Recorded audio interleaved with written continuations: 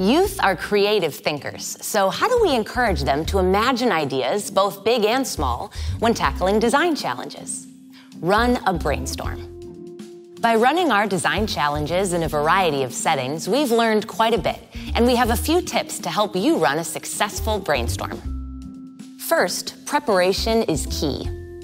Frame the design challenge so that your learners have a clear idea of what problem they are addressing and why, and communicate any design criteria and constraints.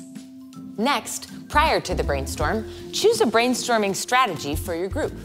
At The Tech, we found the following strategies to be effective. There's free writing, mind maps, storytelling, materials brainstorm, and Post-it note brainstorm. Remember to communicate that all ideas are documented without judgment.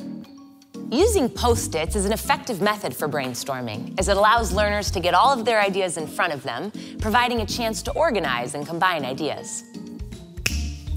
If you are asking your learners to build a device or prototype, allowing teams to explore the materials is often necessary in helping them envision what they will build. Asking guiding questions during the brainstorm will help to focus participants and encourage them to think expansively throughout the activity. Here are some of the questions that we think are helpful. This is a lot of text. You may want to pause the video before we move on. Brainstorming allows for creativity. It can feel messy. Give it time and encourage all team members to contribute.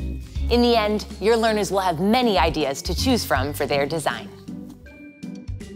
For more resources and lesson plans to use with your learners, go to thetech.org/Bowers Institute.